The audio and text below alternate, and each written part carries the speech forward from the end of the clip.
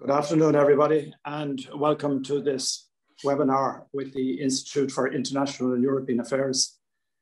My name is Dahi O'Callig, and I'm the chair of the UK group in the Institute. And it really is a great pleasure for me to welcome Tommie Gorman. Tommie, as you know, has been the RTE man in Belfast for 20 years, where he played a central and essential role in explaining in a very profound and complete way to people listening to him what was happening in Northern Ireland. Before that, of course, he was in Brussels, where he played an equally important role just before the end of the 20th century in explaining to people in Ireland what was happening in Europe. So it's a great pleasure to welcome Tommie. He will speak to us on the future for Northern Ireland and the relations on these islands. Tommie, you're most welcome. The floor is yours. Thank you very much, Dahi. It's lovely to be talking to people at this really important time in our history. I retired from RTE earlier this year. I had 41 wonderful years there, but you don't retire. Your temptation to watch things, to analyse, and to try and see where things are going. So I'm glad that in recent days I started working with colleagues in a publication or in a website called The Currency, and I intend to be providing 2 long reads there once a month for a start. So on a day like this, when we live in such uncertain times, it's I suppose, it's a very human reaction to look somewhere for ballast and to look for inspiration. So I think back to the day in 2008, May 2008, when Tony Blair gambled correctly, unlike Iraq, on the Northern Ireland peace process, when Bertie Ahern was also about to have his role in possibly what was the greatest achievement of his political career. That's the contribution they made to the restoration of devolved government in Stormont. And I suppose it was extremely novel because it brought together the 2 opposites, Sinn Féin and the DUP, at the head of that government. And on that day, Ian Paisley walked down those marble steps in the Stormont chamber and he quoted Ecclesiastes 3.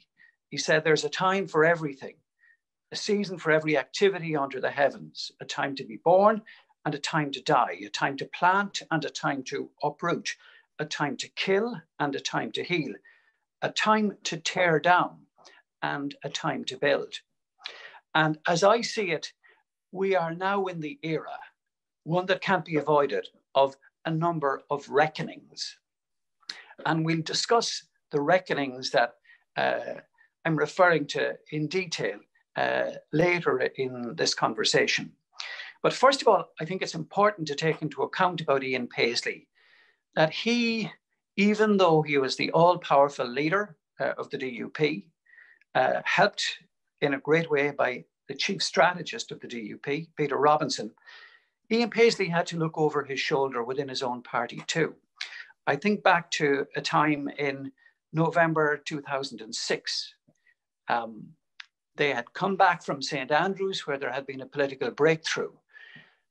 And Ian Paisley gathered his troops in Stormont late in November, November the 24th, 2006. And on that day, Ian Paisley was attempting to deal with, I suppose, an upsurge of opposition within his own party. They were called the 12 Apostles, and they were very, very wary about the direction he was about to take, about the signal that he was about to give that he was prepared to go into government. And miraculously, on that day, from left field, Michael Stone, a loyalist paramilitary, out from prison on licence, attempted to get into Stormont. There was a huge security rumpus. The building had to be evacuated. And that managed to buy time for Ian Paisley. The devolution day referred to earlier was in 2007, not in 2008, excuse me. So then the following year, 2007, Paisley led the DUP into power sharing, May 2007. Within a year, he was gone, moved to one side because he was in his 80s, and the difficulties of being at the dispatch box once a week, dealing with questions on the floor of the House in Stormont. Also, some of the reluctance within his own party that he was pursuing this Chuckle Brothers relationship. Chuckle Brothers, a phrase coined by Jerry Moriarty of the Irish Times. This Chuckle Brother relationship with Martin McGuinness, that was causing some dissension in his ranks too. So Peter Robinson took over as leader of the DUP. That was 2008, just a year. Ian Paisley had a year as leader and first minister. Then Robinson took over. And Robinson, in turn, even though he was a very, very able strategist, he too had his difficulties. You'll remember when he went to Florida on holidays, was it in August 2013? And he dispatched that letter from Florida, which really irked Martin McGuinness and Sinn Féin, because he was withdrawing from some of the commitments that he had made, including plans for developments in what was the site of the old Maze prison. That was called a letter from Florida. Robinson continued in power sharing. The relationship, and remember, it's a unique relationship, this mandatory coalition model, it was far from perfect as it was attempting to find its feet. We always have to remind ourselves that it's a unique relationship in Western Europe, this mandatory coalition model. So Robinson in 2015 was still in power.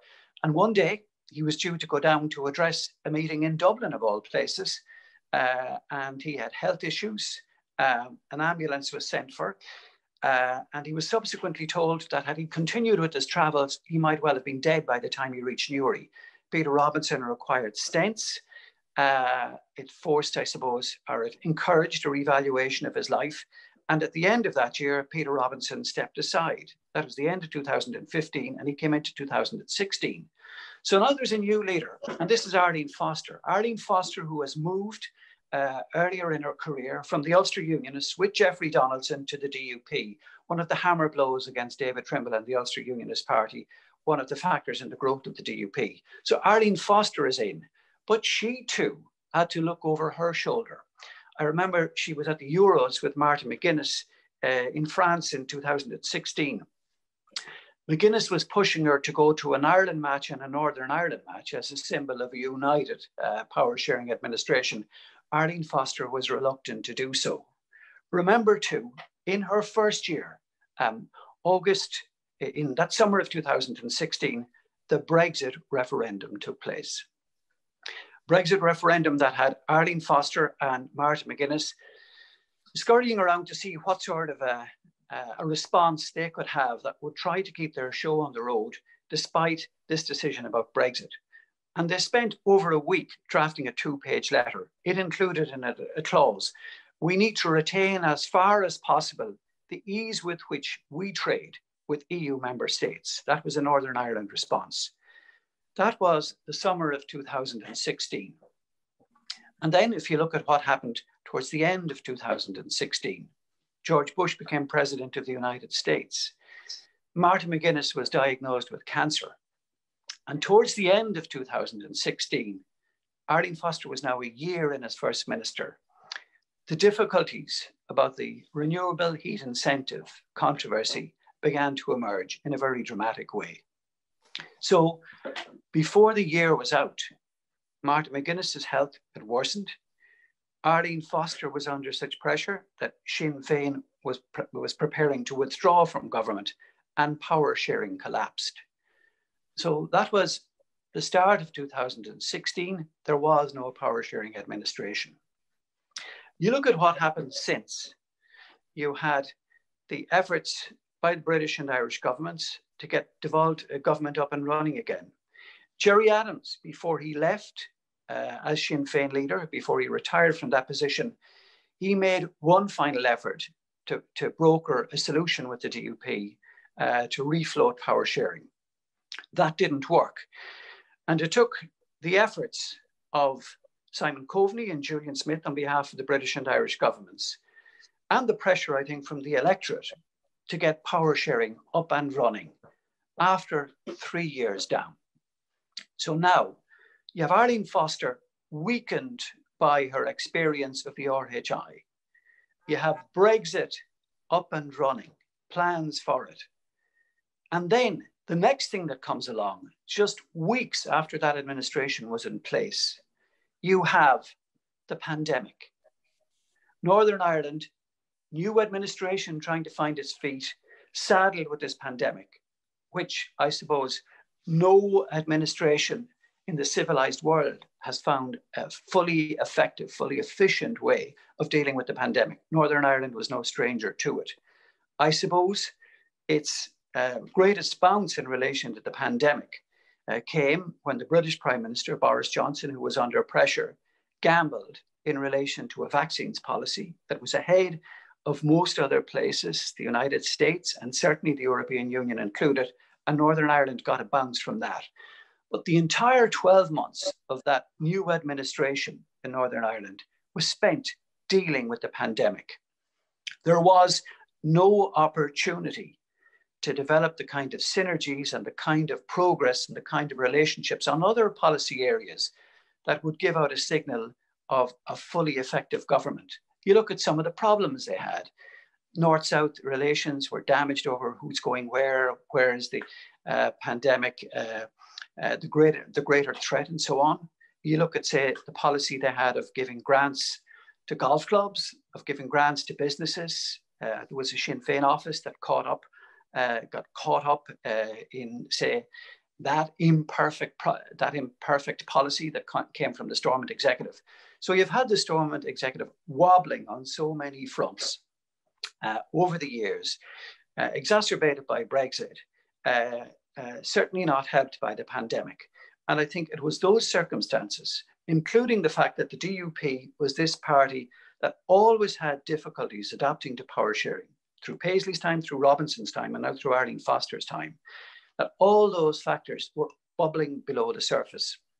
So I think that's what has happened in recent times. And that's why I say we're into a season of reckonings. We've talked about the DUP, and we can say that that was inevitable. Let's talk about Brexit, because it is the background problem to all of the political instability that we're seeing now. Let's talk about how it happened in Northern Ireland. I remember David Cameron throwing it out there to appease his own critics within his own party. He made that promise in the run-up to the 2015 election. The Brexit referendum was held then in 2016. Theresa May was one of the few British government ministers who came to North. She was Home Secretary at the time, I think. She came to Northern Ireland immediately before the Brexit vote.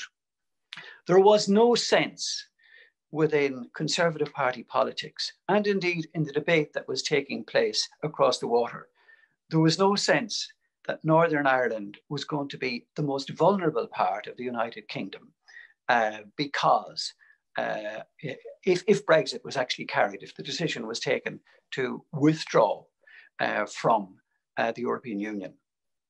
There was absolutely no understanding throughout the Brexit debate of the role that Europe had played in Northern Ireland's peace process. In recent times, we've quite rightly heard the role the Americans had and the buy-in from the Americans in the United States. But I think any fair analysis of what happened in terms of the Good Friday Agreement and the peace process would see the impact being a member of the European Parliament had on John Hume. Because I walked with him many of those nights in Strasbourg when, you know, he'd go and he'd look and he'd see neighbouring Germany and he'd talk about how Europe was this great example of compromise and reconciliation. And Hume was inspired by what he saw in Europe.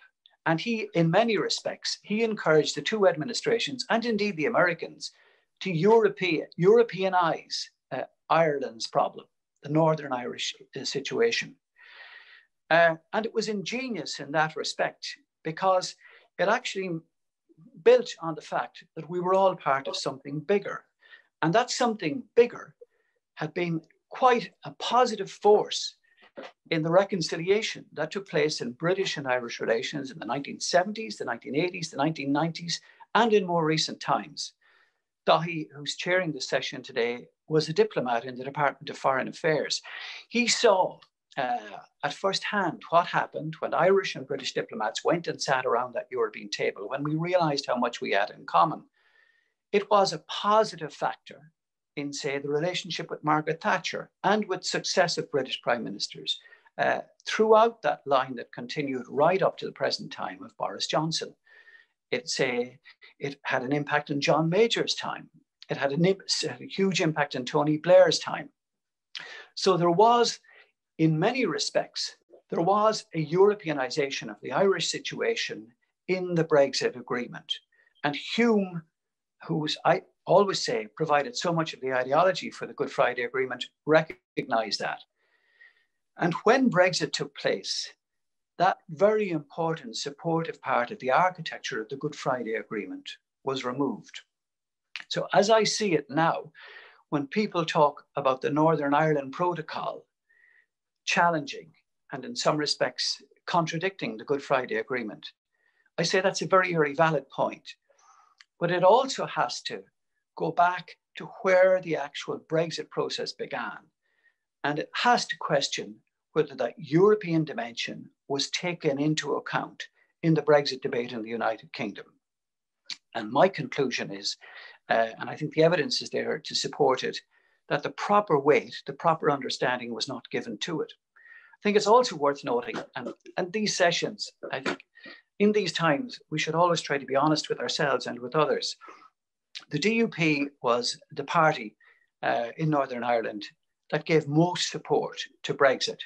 There were elements in the Ulster Unionist Party that were quietly supportive of it. There were certainly elements in the Ulster Unionist Party that were against Brexit, that wanted to remain that wanted Northern Ireland to remain in the EU. But certainly the DUP was the most committed party in favour of Brexit. It actually helped that they had a number of members in the Westminster Parliament, 10 at one stage, down to 8 in more recent times. But they were actually playing a role in the Brexit discussions. Their natural allies over the years were the Brexiteers, just as the Brexiteers' natural ally in the Brussels press corps I belonged to in the 90s was Boris Johnson. So the DUP were an important contributor to the Brexit debate at Westminster.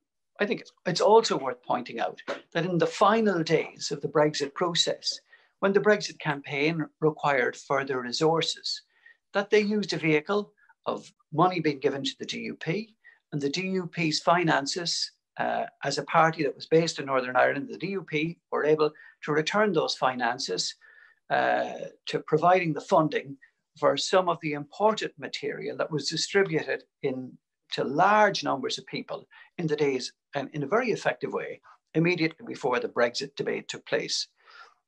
So I think it's always very important in discussions like this for us to acknowledge that the DUP was consistently a pro-Brexit party, the only one in Northern Ireland to do so. And I think it's also relevant to state that Arlene Foster has made a number of very eloquent speeches in recent times, including one in the Stormont Chamber 2 days ago. But she did state in the course of her contribution in Stormont on Monday that she continues to support Brexit. So Arlene Foster has shown no sign of saying, well, maybe we didn't give full consideration to the deeper consequences and the profound consequences of Brexit. She remains loyal to her party position that Brexit was the right thing. Did the DUP expect that the vote would be carried in favour of the leaving the European Union? I certainly know many senior significant figures in the DUP who did not think that would take place. We all know David Cameron believed it would not take place. And I think it should also be acknowledged that Theresa May, as the British Prime Minister, who showed a lack of awareness of the possible implications of Brexit when she came and she did that interview with Mark Davenport in, I think it was probably May 2016 in Northern Ireland, that as Prime Minister, I think Theresa May began to grasp the more potentially profound consequences of Brexit on Northern Ireland when she became Prime Minister. And I think some of her advisors at that time were helpful in getting her to that position. Theresa May was the person who wanted a softer Brexit that would have prevented a lot of the practical issues we're now seeing that flow from the Northern Ireland Protocol. And that has to be said, to be fair to her.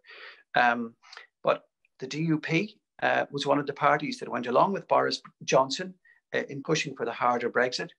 Also think that when we're looking back at Boris Johnson's behaviour, and I see now the suggestion that, oh, they had no idea that, you know, that the Northern Ireland Protocol was going to be affecting people in such a meaningful way. Boris Johnson, in the last few weeks before he had to make his big move in relation to reaching a Brexit compromise with the British government, he and his officials had several important conversations with Irish ministers, with the Taoiseach at the time, and with Irish officials. You know, I'm thinking of the likes of, say, from an Irish perspective, the likes of Martin Fraser and John Callan, Brian Murphy, Jim Darcy. And on the British side, you had the likes of Eddie Lister. Mark Sedwell, who was a cabinet secretary at the time, always showed an awareness of Irish issues. But I think that has changed, and changed dramatically on the watch of Lord David Frost. And I think that's where a lot of the current difficulties arise. So now let's come to today, and where I think things are at, and the reckonings that are unavoidable. The first reckoning is this debate within the Democratic Unionist Party. Is it a party of traditionalists? Is it a more hardline party? Is it a party that's heading towards the centre and believes in pragmatism? Robinson was a pragmatist. Arlene Foster was a pragmatist. Edwin Poots has been on the traditional wing of the party. As I see it, the most important members in the DUP at the moment are Edwin Poots, his nominee for First Minister, Paul Givan. The economy minister, Paul Frew, was a very, very difficult position. It challenges on so many fronts, and is going to have to do some very fast learning. And I think of the Westminster MPs, by far the most influential at the moment is Ian Paisley Jr. So I think that debate is going to be had in the DUP. It's a reckoning that can't be avoided. And I think in many respects, because it has been there for so many years, I take an attitude of, I think, bring it on and let it happen. I think the second reckoning that's going to take place is you look at, say, the numbers in the Northern Ireland Assembly at the moment. The DUP has 28 Assembly members. Sinn Féin has 27. The DUP lost several members in the last Assembly elections. And you've always had this possibility of Sinn Féin becoming the largest party. And that cannot be avoided. At the very latest, the Assembly elections are due in May. If Stormont collapses before then, the British government has the option of allowing elections before then. It can take a number of emergency measures to prevent it for a couple of months, for several months. But at the latest, you're going to have Assembly elections in May. Even before the Arlene Foster situation arose, when she was removed, there were some in the DUP wondering, should we go to opposition and try and regroup there? It was only the beginning of a conversation. But they were already thinking, what happens if we are not the largest party? Will we go into government with Sinn Féin? And I think there's a very real possibility that the Good Friday Agreement model of a mandatory coalition, that model is certainly up for review. And you may have some parties who will be pushing for a more traditional model of government and opposition. I've always felt that it was unfair on the Northern Ireland Assembly that they've had no place to look to, that they could say, well, this is how they do it here, and these are the mistakes they make. They've had to find their own chemistry in this situation. They look at Dáil Éireann's government and opposition. Okay, coalition governments, single party governments, you have those models, but you don't have this mandatory coalition. They don't have that in Westminster. And if they're looking for examples, it's usually a government and opposition model. And that's a lonely place to be in, to be trying to make new history. So I think those important elections are coming as well. The next question, I think, that we cannot avoid is the question of United Ireland. I think that debate is underway now. the question of a border poll. When will it take place? How will it take place? What would be the best circumstances for it to take place? And I think that Brexit has contributed to that. In some respects, it has destabilized matters, and I think it has accelerated the push for a border poll.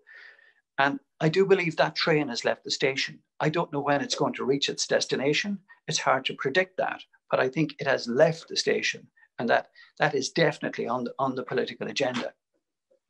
Also think it's really important that at a forum like this, we recognize what's happening with Sinn Féin.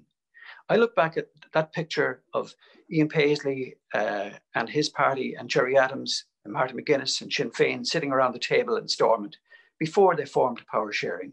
And that was a wow moment because it signaled change. And you look at where the DUP has travelled since then and gone backwards in some respects, and what has happened to Sinn Féin. I remember, was it 2011, Gerry Adams made the decision to go down south because he was afraid, and his party was afraid, that they had maybe hit the glass ceiling. They had 5 TDs at the time. They were afraid they might slip back to 4. I think, was it Arthur Morgan was not going to stand in Louth. That's where Gerry Adams stood. And you look at what has happened to Sinn Féin since. You look at Sinn Féin at the time of the Good Friday Agreement. The SDLP provided an awful lot of the ideology. Sinn Féin grew to be the largest voice of nationalism stroke republicanism. Sinn Féin is now in that position.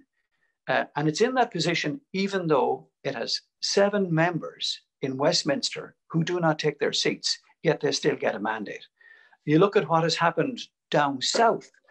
You look at opinion polls last week, and I think it's very, very clear that Sinn Féin is fast getting to the situation where it could well be the largest party in Northern Ireland after next May's elections and whatever may follow from those. And it's at the very least in line to be a junior partner, at least in a coalition government down south. So that's an extraordinary journey. Now, part of me says that journey has been going on for almost 100 years, that we have the centenary of Northern Ireland. But if you look at the Sinn Féin story, you look at its relationship with Fianna Fáil, you look at Michael Collins, what was his policy when he was a senior figure in the IRA, his links with Fine Gael. You look at the row between Fianna Fáil and Sinn Féin. You look at the way Sinn Féin has got rid of smaller parties, eaten them up one by one, pushed them aside, pushed its way to the centre. You look at the pressure it's now placing on not just Fianna Fáil and Fine Gael. So I think that reckoning is coming south of the border as well. The next reckoning that I think is inevitable is one on Brexit. What is Boris Johnson going to do in the next few weeks? How are they going to handle the Northern Ireland Protocol? How is David Frost going to behave? What is going to be the role of the Americans in terms of how they can impact on the British? What I've seen in recent days is I've seen a British government that's currently under pressure over postponing its opening of society in the pandemic circumstances. And I see the greatest threat to Boris Johnson at the moment is not coming from Keir Starmer under Labour, or indeed from the SNP. The greatest threat to Boris Johnson, I think, short, medium, and probably long term, is from within his own party. And you can see that he will do things at times to appease his own party. And I think if Boris Johnson remains under pressure over the pandemic and his policy there, that he's quite likely to consider using the Northern Ireland Protocol to appease some of his own backbenchers, and the DUP members included. So I think it's coming to a reckoning in relation to Brexit in the next few weeks, because some of these measures have either to be renewed or the British have to go on their own way. There's a part of me that feels that the pressure from the Americans and the willingness of the Europeans, who have been weakened by their vaccine strategy, the willingness of the Europeans to always seek a compromise because it's in their very nature. The optimist in me says that they will find a way to sort out the difficulties in the Northern Ireland Protocol situation, that you might bring some element of political stability to Northern Ireland. But I think that reckoning is coming as well. Just a final point I'm following matters over the last 48 hours. I noticed Brandon Lewis on his feet today. in relation to the Irish language row that's taking place in Stormont. Where do I see that going?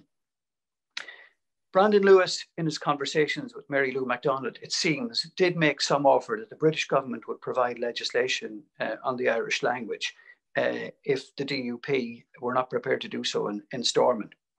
Fascinating that Sinn Féin and indeed the SDLP, whose members take their seats in Westminster, that they are looking on the possibility of using Westminster to solve a problem that Northern Ireland's Assembly itself is not able to resolve. That these two nationalist parties, United Ireland parties, are looking to Westminster to do that. The irony of that is interesting. My concern, if Brandon Lewis does that, is I think the next obvious move that will come there is you would have the likes of Nigel Dodds and Sammy Wilson in Westminster, in the House of Lords and in the House of Commons, saying, if you are prepared to get involved on Irish language issues that Stormont cannot resolve, well, we are expecting you to do the very same in relation to the Northern Ireland Protocol. And I think if you bear in mind that the DUP have votes in Westminster, that they take their seats in Westminster, that they have important alliances in Westminster, I think that could become a factor in British thinking, that if they give the sprat of the Irish language to the SDLP and Sinn Féin, that it would be well within their capacity to give the salmon deeper moves in relation to the Northern Ireland Protocol, to the DUP and to their own backbenchers. So for those reasons, I think we're in quite a volatile situation. I think we're in quite an interesting situation. But the final thought I leave with you in this session of our discussions is one of the most profound changes I've noticed in Northern Ireland over the past 10, 15 years is the absence of any sort of grassroots support for the use of violence. Violence plagued our lives for 30, 40 years. The utterly unnecessary taking of human life, the awful effect that had on thousands upon thousands of people. And I think that explains a lot of the visceral dislike people have of any party who would have any association with the use of force in our politics. And while there have been examples in recent years of street protest, of rioting, and that is not off the table in current times, nowhere have I seen any convincing evidence to suggest that there would be support for killing and shooting and burning, like we saw throughout the Troubles. I think there's no public appetite for that. And one of the great advantages of this Big Brother society we live in, of how you can put a little marker into your phone when you're going to meet somebody on your WhatsApp and they can see where you are on the road. I think this whole Big Brother society we live in, where technology has moved to such a place, I think, and it brings me great joy to say this, I don't see how even people who would have the intent to carry out a campaign of killing and trying to antagonize their neighbors, I don't think the possibilities to do so exist in our modern society. Thank you.